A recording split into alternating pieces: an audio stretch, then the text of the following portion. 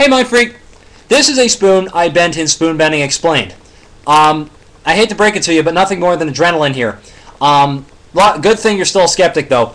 If you type in Michael Shermer, spoon bending in the search bar, you'll actually find a video clip where Michael Shermer actually bent a spoon bowl himself. And when he had that spoon bowl compared to a bowl which had been heat bent, to a piece of metal which had been heat bent under an electron microscope, it was determined that the spoon was bent through excessive mechanical force, i.e. adrenaline.